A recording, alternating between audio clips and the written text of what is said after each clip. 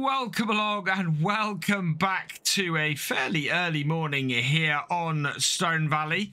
Today we're back up on our farm to start off with. We've got some work to do with our cows.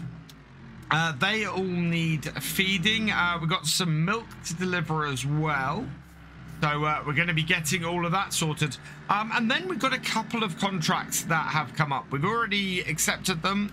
We've got to go down to the contract office to do them. Now, I've only driven out here because we're going to be taking this off the back of this and loading up in a minute with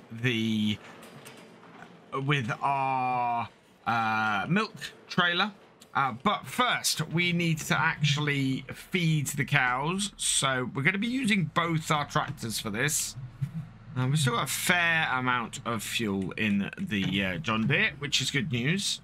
I have had a little bit of a problem with the contract since last time. So the two contracts that we completed and were unable to collect on, actually still weren't able to collect on them. When I loaded up this save, they disappeared.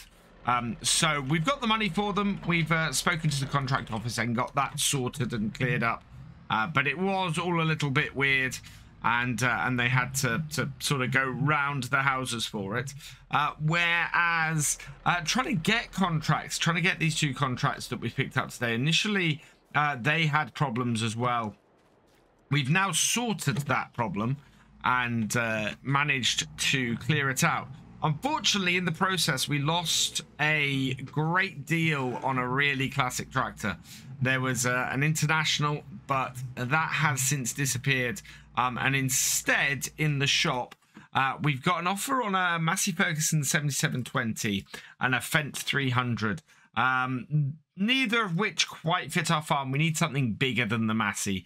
We already have our two tractors that we have match what we've got there. We might need a tedder, looking at the tedder that's there. So we might go and try and grab that, because we are going to be doing some grass work and we are going to be doing hay specifically, actually. So yeah, I think I might just call the shop up and get that purchased before that disappears, because that actually is going to be really, really useful for our grass work. So we'll get that sorted. We're going to need to bring the feed trailer over here. But I will just... Oh, no, it's not over here. We changed everything around, didn't we? The oats on field 5, which we want to purchase, those have gone. So that contract is done and dusted.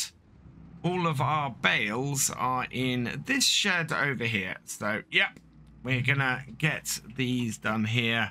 So we should be all right for today. We got two silage bales, two hay bales, and a single straw bale, and then top up with the mineral feed. That should be enough, and then that will top up all of our feed for our cows. So let's get this actually into the right position. And how are we looking for some silage? Oh, we've got a fair amount of silage in there. That's good. I am going to have to reinstate all of the fencing around this farm at some point. We've still got cows sort of wandering around in areas that should be fenced off. So that needs doing. Right, let's turn the mixer on. Actually, let's go and empty this first. Looking at this, we've still got 4,623 litres in here. And that is more than enough to get us started. Yeah, I think there's supposed to be fencing all around this road on the outside, and then the main farmyard isn't really meant to be covered. So right, let's bring this in here and then tip it. There we go. Out and feed them this, and then we can go and load up again. Now, as I said earlier, we are trying to get hold of field 5. It's divided into 3 fields rather nicely. It will give us a good opportunity to start with our own stuff.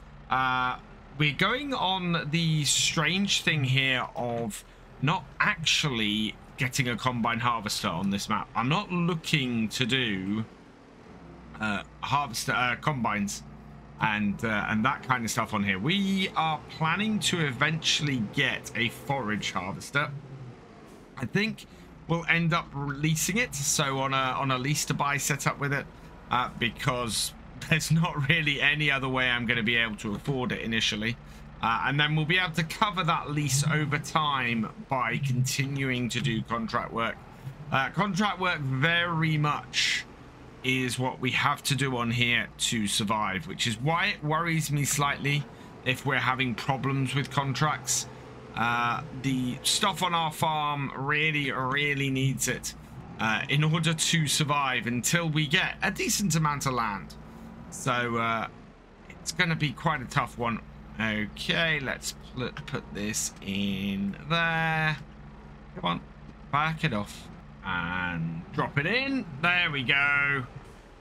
Right, how full is that? We are pretty much there. That is loading that in. Yep. And that then gives us a good mix, and we just need to put our thing of mineral feed in. So we are going to need, we still need a few things. We're gonna need some more mineral feed. We're gonna need some more bales in general. I was hoping that we were going to be able to cut a field at this point, and in fact have mowers to cut it. Yeah, the only thing we've got is the tedder, and you know what? I am going to pick this tedder up. So let me just check. We've got everything else except that here at the moment.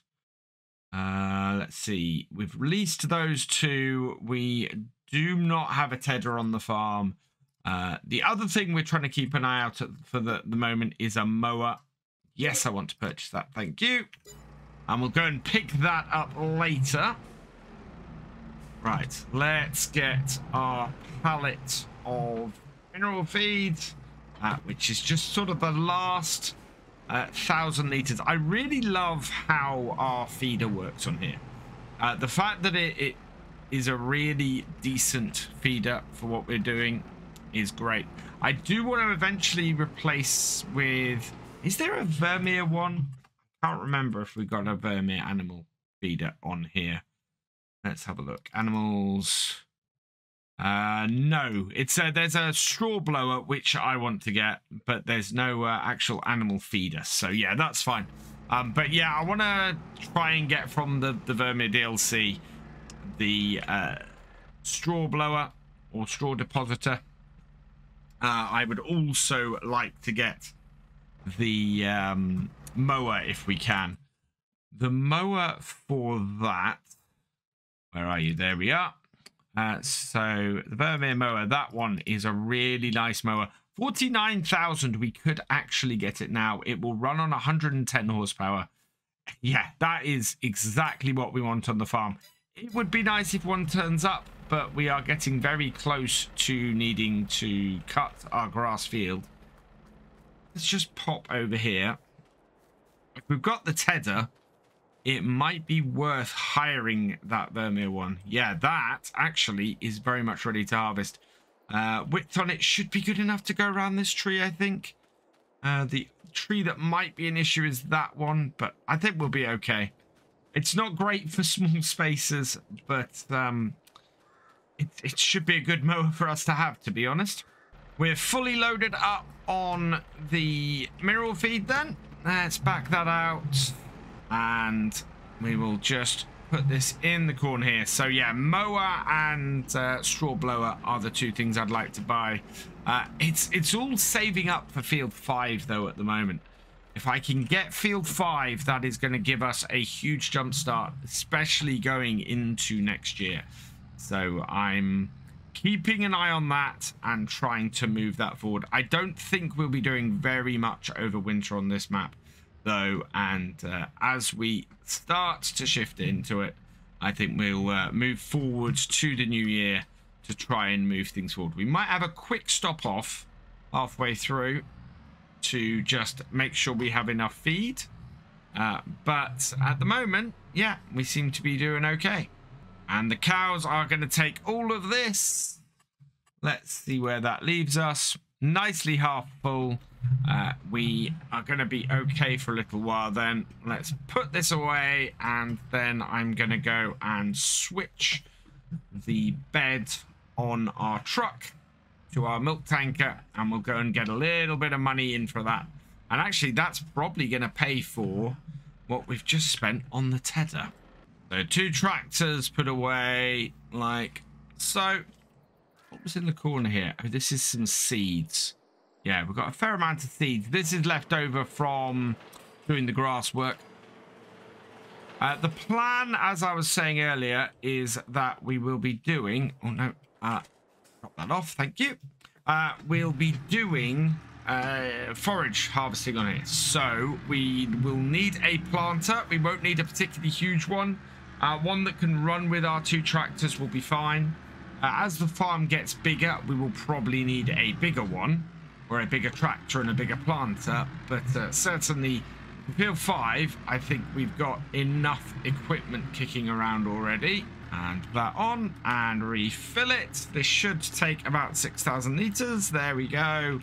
And best price for milk right now is going to be... There we go. Valley Sale. Tag that. And let's have a look at where that is on our map. Where have we got this flashing? Down there. In fact, that's perfect. We'll head down there, and that will allow us to almost immediately pick up with the contracts. And our sell point is just over here on the right. So let's pull in. Where are we exactly? Somewhere. Oh, there it is. Round the back of here. So down this road here. And we should make a decent amount. I think it's at 1,381 was the price. Let's just double check that before we sell. So price is 1,300. Sorry, 1,318 was the price. It has dropped since. So yeah, we want to get this sold, make our money, and then go and make a whole load more. Now, field 5, the price is currently 409,000. I'm really hoping that that comes up at some point as a in an auction. That would be perfect for us, because yeah, nearly £500,000 is well, we're not even halfway there to that at the moment. However, this is going to help rectify this. Park our truck here, because this is our case 9250 axle flow combine with a header, Terraflex header. We've got a JCB 8330. We've just had one of those, in fact, I think as well. And we've got the Straumann trailer here. And what I'm going to do is that 8330 is big enough to put this on the front. So we'll go and drop that off at the farm on the way. So into the combine. And we'll probably actually do the whole thing in convoy again. And get that all up there. And then we can drop that off at the farm and get the combine working. There we go. Like that. Get the tractor sorted out as well. I think this is, yeah, this is bigger than the last JCBs we were using. Using a lot of JCBs on here at the moment. Also, the interesting thing to note about this tractor is this does not have all-wheel steering. It only has the front wheel, whereas the 4220 has steering for all 4 wheels. So this is ever so slightly less maneuverable. Now, do both our fields need delivering to the same place? I'm kind of hoping not. Let's see. 2 contracts. You are going to South Valley Stores. They are both going to South Valley Stores. We will find out very quickly which one is doing first. I reckon it's probably field 31, because that's the field where we grabbed first to make sure we were grabbing all the equipment. And what we want to do is get this onto the road into position. And actually, no, we should be all right, I think. Let's bring this here. We can then pull this forwards out there like that. Line it up. And what are you following? You are following that. Are you? Yep. And then this one here. Need to make sure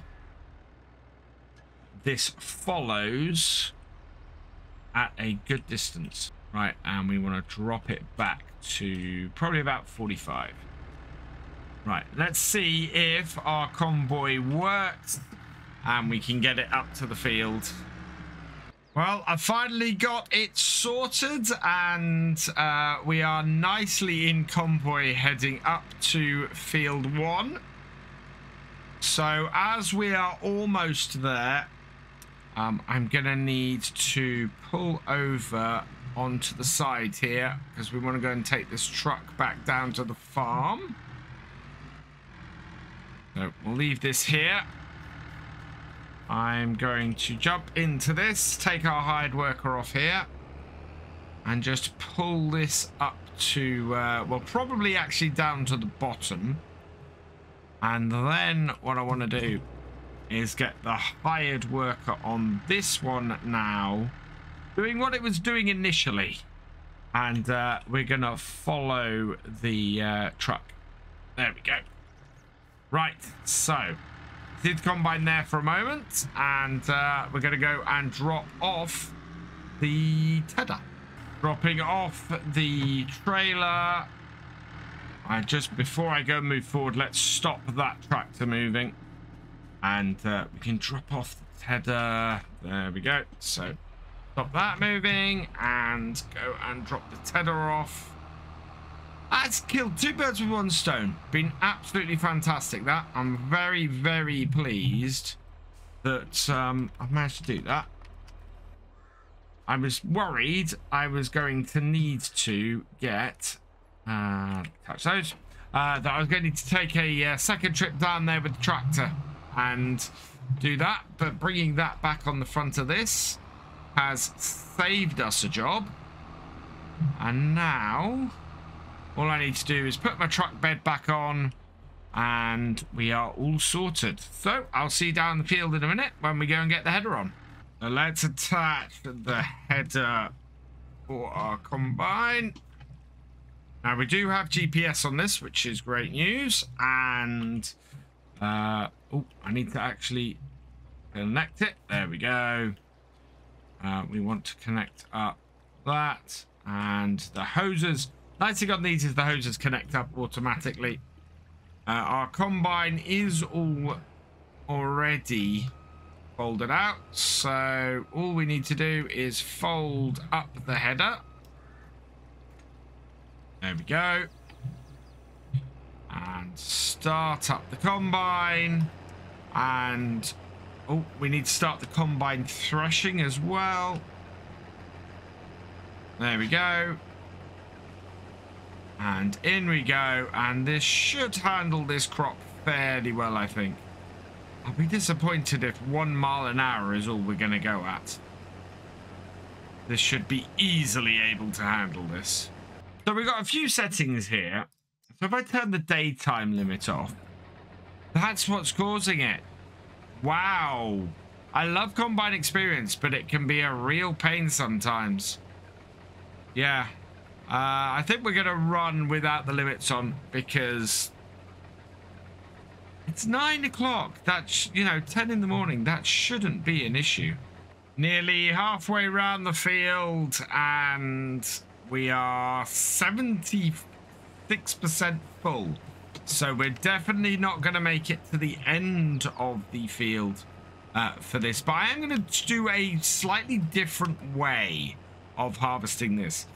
It was a realistic way I saw of harvesting from, well, it was back from the days of FSUK. There was some good articles on there originally. I think it was FSUK, which had ways of realistically harvesting and farming in general. And the way it did the field and did the headlands was very different to how I was used to. Basically, you go around 3 sides of the field and you leave the fourth side. And of course, you make sure that you do the 2 sides you need to do in order to get the to open up the headlands. But yeah, the final headland, the final side, you don't necessarily go and harvest, and it's a fairly neat way to harvest because you get far enough around the field to empty the first time, and then coming back. It means you just work your way back across the field. I think it really works, and I want to give it a try today. We are 94% full, though. I don't think we're going to make it the whole way around this field before we have to empty, or even the whole way down this side before we have to empty. As nice as that would be to then empty with the auger in the right place, I think what we're going to have to do is just back off. Yeah, in fact, that is going to hit 14,400. We'll turn off the header. We'll get our auger out. And, yeah, we need to go and get our tractor and trailer. We'll pull this underneath our auger. Get it emptied out. And I think this trailer should hold a very, very large amount of grains. We do want to just line it out a bit. Looks like this works as a... Well, no, this works as a forage trailer as well. So this isn't just a standard trailer. Having something like this on the farm might be quite useful to us, so long as our tractors will pull it. And that's the only reason, I think, actually, that having a larger tractor might be useful to us if we need to pull a larger trailer. Don't know how many horsepower this fast track has, but it could be a reasonably large amount. How full is that trailer? Have a look. 27%. So yeah, we're gonna fit nearly 4 trailers worth, or 4 full combines worth in here. And this is why I'm not worrying too much about doing... Oh, we need to start this flushing. I'm not worrying too much about needing to, or about doing the carting today. We are going to be emptying this combine on a regular basis. And as a result, we're not going to actually emptying it that often. I mean, we've got nearly 3/4 of the way around this field. And therefore, we're not also going to be emptying the trailer very often. And it'll be fine from that point of view. We won't need to worry too much about it. So as I mentioned, I'm only going to do 3 parts of the headland. We're going to turn around in this corner and head back the other way. So let's bring that there. Oh yeah, let's not drive into the water. So we want to square off this corner. And then... Oh, I'm quite pleased with that. That's actually not bad at all. Fantastic. Certainly better than our previous row has gone looking at that edge. Lots of interesting theories as to why we had so many problems with those potato contracts. I think these 2 fields are going to give us a good indication as to whether it's the waterways. If we have a large excess on both these fields, neither of which have any waterways or any breaks in them at all, that is certainly going to lead to a lot of credence for the amount of effect those waterways have. On the other hand, that last field was really weird as to why it didn't produce as much potatoes as we suspected. A couple of theories I wanted to address. One was the idea that because we were harvesting beyond when that crop can normally harvest, that might cause an issue. I've done a few contracts like that where we finish the contract or at least you know, work the contract after it has the actual crop has gone out of season. Has never caused that kind of issue before, and I'd expect it to basically stop me doing the whole contract rather than just giving me a shortfall. So yeah, that's not been an issue before. And a few times I've seen people say multiple contracts, taking multiple contracts could be the issue, or better contracts. The better contract mod that we're using could be the issue. Again, not having this kind of issue with the better contracts mod on anywhere else. People have said that they're getting it on here without precision farming. So it looks like we can rule precision farming out as well. Yeah, there's just some very, very odd things going on with the contracts in general. And as I said, I had a bit of an issue today starting up with those 2 contracts that we couldn't get last time. Just disappeared when I reloaded the save game. So yeah, not 100% sure what is causing our contracts issues on here. It may be that we eventually have to look at changing maps if it continues though, because as I said, contracts are a big part of start from scratch, especially on a map like this where we just don't have a hope of affording any of the fields around our farm at the moment. Now it's a little bit fiddly down this bottom corner because I cut into the field, not at the corner, but slightly down. So I'm gonna cut in and go round and try and follow the original cut-in I did, and then we'll come back and clean up the extra bit of headland we need to do. That, yeah, that wasn't too bad. And then, yeah, it's just a case of clearing up. We then need to set our GPS course, which if we do that while we're cutting in on this bit here, should allow us to set things up rather nicely. So here we are at 270 degrees, I think, this side of the field. It's roughly going east-west.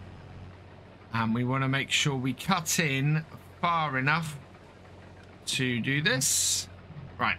So being at the edge of the field here, I'm just going to set up GPS. So we'll turn it on.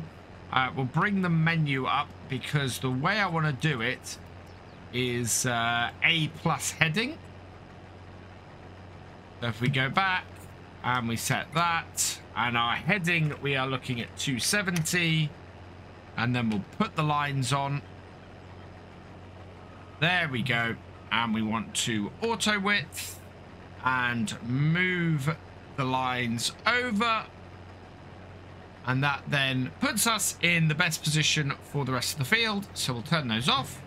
And now we just need to activate it when we go. And this is line 0. So we know that we want to cut in at line 4 in order to properly be in the right place, which is quite nice. In fact, it'll be line minus, yeah, -1, -2. It's actually probably -3 I want to cut in at. So yeah, this point here and in on that, straighten up, and that means we should be doing a 6-row cut in, a 6-row land, and yeah, be in a very good position to clear a wide stretch of this field out without too much hassle. Coming up to my 4th and final load off this combine for this trailer. Let's get our auger out and keep an eye on that. There we go. 94, 98, and done. So this is easily going to fill this trailer. We'll have some left in the combine as well, but filling this up will give us a good idea of exactly how much space we have, or how many loads we're going to have to deliver. There we go. 52,000 liters this trailer holds. Let's take a quick look. Yeah, South Valley stores. So that on the map is not that one. That's Greenwich Valley. South Valley stores is that one. So tag that. So tip those in there. 28% transported for field 1. So it is completing field 1, which is great news. But only 28% transported, and we're only up to 30% done. but it actually requires, well, it must have required 180,000 liters. So that's more than I was thinking it needed, which explains the 28%. Also explains why we're only 30% of the way through.